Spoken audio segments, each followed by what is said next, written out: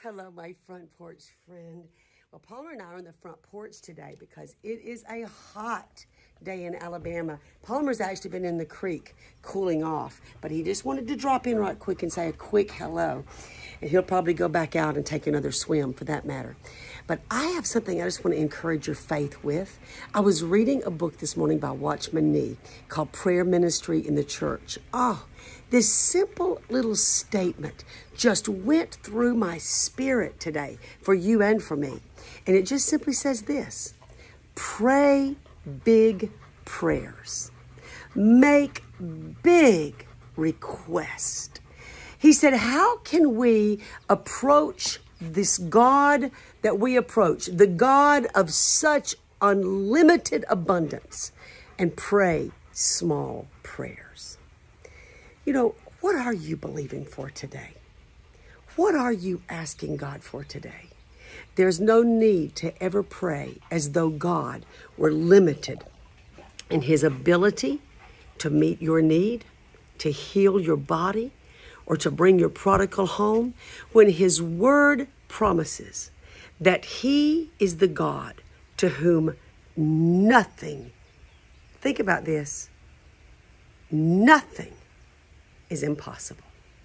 I was reading this morning in Mark, the book of Mark, where he says, if you ask anything in my name, he says, in faith and in prayer, believing, you will receive it. I just love the fact that God, he didn't limit what we can ask him. He said we can ask him for anything and then have faith to believe it.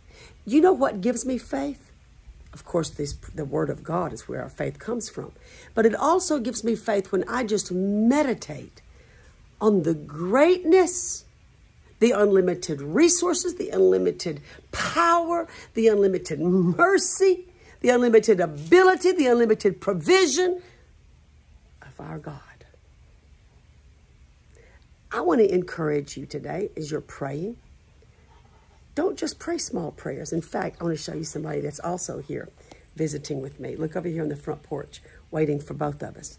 My mother is over here at my house today, and I just said, Mom, I want you to stay and ask and tell my front porch friends something that, in fact, she and I both were talking today about the power of God that answers prayer. And Mother, he was telling me about something that she prayed some time ago, and I just loved this word of faith that she was sharing with me. And I said, Mom, I want you to share that with the front porch friends. Tell them what you were asking God for some time ago, Mom. Tell them. All right. A few months ago, I was praying and asking the Lord for a need that our ministry had in a building program, which was going to take several $1 million. But in my prayer, innocently and ignorantly, I asked the Lord for $1 million. I think I was probably putting him on an easy payment plan, like we do sometimes. And anyway, the Bible tells us that he will supply all of our needs according to his riches in glory, which is not something we have to consider in making it easy for him to take care of our needs. But anyway, shortly after I had prayed this prayer, asking the Lord for $1 million, I heard this ministry giving a testimony about his need in his church and how God had supplied his need in a building program. And his need was 500 and something million. And all of it had come in except like 17 million. And I quickly repented and I said, Lord, forgive me for asking for one when I could have had so much more. And I feel like so many times that our measure of faith is shown in by what we ask for and how much we ask for. And I also wonder, what all is there out there that we don't have because we haven't asked for it? So I just think it's an encouraging thought today to realize that our God can supply every need that we have, because we're going to ask for things that is his will. That's right. And in asking for what is his will, we just need to believe that he is able to do far more exceedingly and abundantly above that we're asking for. Oh, I love that. That's your favorite verse too, Ephesians 3:10. God is able to do exceedingly abundantly above that we're able to ask or even think. And we can ask big and we can think big. I can think big. But he's able to do exceedingly, abundantly, even above that. And sometimes when I'm praying, I say, Lord, I'm asking for this, but your word tells me that you can do exceedingly abundantly above what I'm asking for. So I just say, Lord, I go ahead and ask for that too. I love that because as she was just sharing, in Philippians 4, it says, our God supplies all of our needs according to his riches and glory. So That's right. he will supply our needs. Not with, a reserve. I mean, in other words, he's only got so much for everybody. So, right. You just need to ask your part, and I'm going to ask mine, and we're just hoping he's got enough for everybody. He said, according to his riches and glory. His riches and glory are unlimited, honey. That's right. So believe today. That's right. There is nothing our God cannot do. I love that we don't have to approach him timidly, concerned as to whether or not he can meet the need. That's why in the book of Hebrews 4, it says that we are to walk boldly before the throne of grace, that we can find help in our time of need. In other words, we don't walk to God timidly like, now, Lord, I'm just asking you today that you would just help us, God. Help us. We're just asking you if you can, Lord. In fact, one time in the Word, a man asked Jesus, he said, Lord, if you will, you can help us. And Jesus' response was, if I can, if I will, well, you know what? Of course I will. Of course I can.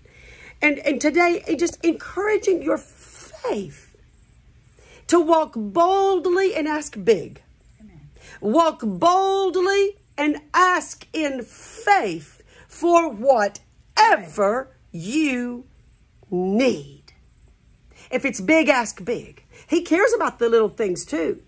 But go ahead and just ask fully for everything. Dream, honey. Ask big of a big God. I'm going to show you something. Mother, I'll be right back. I'm going to go show them the spigot. I'll be right back. I've got this spigot over here by my house. I think one time I showed it to you before. I wish y'all could see Palmer, by the way. He's over here swimming in the creek, walking to the spigot with me. Can y'all see him? I'm going to show you. Look over here first on the way to the spigot. I want y'all to look at Palmer. He is so funny. Here he comes. He's probably about to be baptized. Here comes Palmer. Can y'all see him swimming across the creek?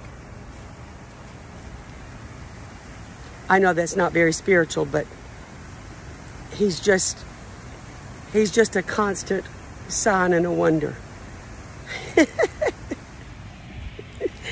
Come over here with me.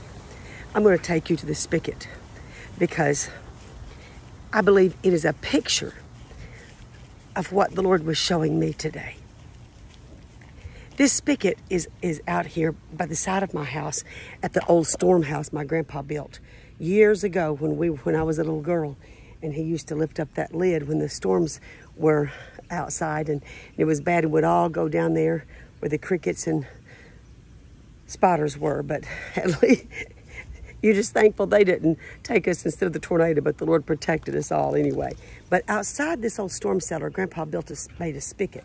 Now this spigot is connected to an artesian well. In other words, where at this spigot, the pipes that go down to from this spigot leads to an unlimited supply of water. In fact, this valley, every well we've ever dug turns to an artesian well. Every one of them. We've got 4 right here on my house, artesian wells. But this is one of them, and Grandpa capped it off with making this old spigot. And so I'm going to turn it on. And this spigot, that's gas, natural gas coming out. Now watch. I want you to see this. I want this today to represent the unlimited power of God that is coming from an unlimited supply of water, because they tell us there's an ocean under our houses right here in this valley because of the water. So it just runs. If I left it on, it would run all the time. I'd never get a water bill. That's nice. But it would run all the time, and it wouldn't even run dry. It just keeps running. That's like God's power. That is the supply of heaven. That's his unlimited resources for your financial needs. It's also his power to bring your prodigal home.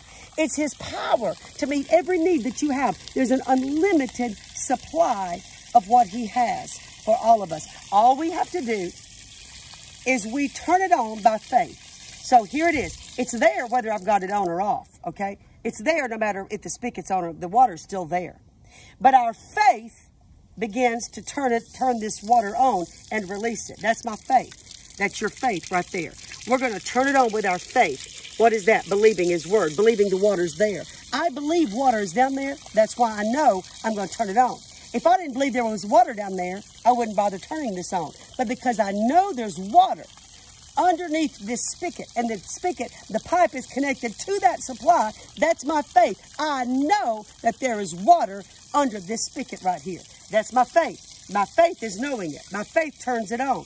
But now that I've got the supply flowing, I'm connected to an unlimited resource. Now, here's my prayers. My prayers look like this. This is what a lot of our prayers look like. We pray with prayers about like this. Lord, just meet my need, God. Just, Lord, we just need Lord, I don't know. I just pray that, oh, thank you, Jesus. Thank you, Jesus. Thank you for answering that prayer. Lord, thank you, God. And, I'm thankful for that he answers little prayers. But, honey, don't stop there. Your prayers, your faith is right here. What are you using for this supply today? Are you asking for little bitty things? Sometimes it's not that. Maybe we're just using something about like this. Oh, Lord, thank you, Jesus. Thank you, Jesus. Well, got a better answer right there. Thank you, Lord. Thank you, Lord. Thank you, Lord, for my prayer answered right there. Thank you, Jesus. Thank you, Jesus. Thank you, Jesus, for your living water. Thank you for my answered prayer. Maybe you got it measured like that. But why pray like this? And why pray even like this? Honey, when we can pray like this, honey, come on, this is a big old bucket. And I could get a bigger one, but I couldn't hold it. So I'm just going to say, Lord, today, honey, this thing's heavy. It's an old well bucket. Oh, come on, honey. I want your prayers to be like this. I need some answers that's heavy. I need some answers from God that's big. I need some stuff from God that's impossible. Come on. You know what I want to do? What you and me are going to do? We're going to put our buckets down like this. And Lord, today we're believing you to answer prayer that's big. God, we're needing the stuff answered that's unlimited. Come on. Today, our need, it looks impossible, God, for us to, in fact, when this gets full, I'm not even going to be able to lift it. It's going to be impossible. But you know what? God is a God that can do anything. He's going to answer our prayers just like this water pouring in to this bucket. That's more than enough. In fact, when the bucket gets full, I'm not even going to quit then. I'm going to let the water just keep flowing and keep flowing and keep flowing until it runs over. Come on, that's how we need to pray. That's how I'm encouraging you to pray today. Pray. Pray in faith. Pray believing that there's enough to meet every need you have. In fact, I'm just going to leave that running till this bucket is completely overflowing. And I declare today, this is the answered prayer for your family. This represents answered prayer for your home, for your finances, for your health, and for your marriage. God, I pray today for my front porch friend that you will encourage her today in her faith. I pray today, Lord, that her prayers will not be limited, will not be small when we consider how great you are. Our faith, God, is in you. Our faith is connected to knowing that your supply is unlimited. Your reserves are unlimited. Your power is unlimited. So today, my front porch friend and I, we walk boldly into your throne room to find grace to help in the time of need. Lord, we're not going to ask a small thing of a God that is so great. As though you do not have the ability. Lord, you can do anything. So I'm asking you to heal her body. I'm asking you to go get the prodigal and awaken them today. Shake them, God. Even when it looks more impossible than ever, go get them today, God. Let them run into the wall of your mercy and truth in Jesus' name. Lord, I pray today for my front porch friend. restoration of her body and her marriage in the name of Jesus. Healing from COVID, healing in their body. But there's nothing impossible to you. We give you glory and praise that we know who you are. We give you glory and praise that you love us and we love you and we live for you. And Jesus, be glorified in every answered prayer. In Jesus' name, amen. Oh, my sweet friend, would you just message me below? Comment and let me just hear from you. I would just love to hear what God is saying to you today and what prayer needs you have. You matter to me, and most of all, you matter to God. I will talk to you again next week, but until then, keep praying, keep asking, and ask big. I will see you soon. Bye-bye.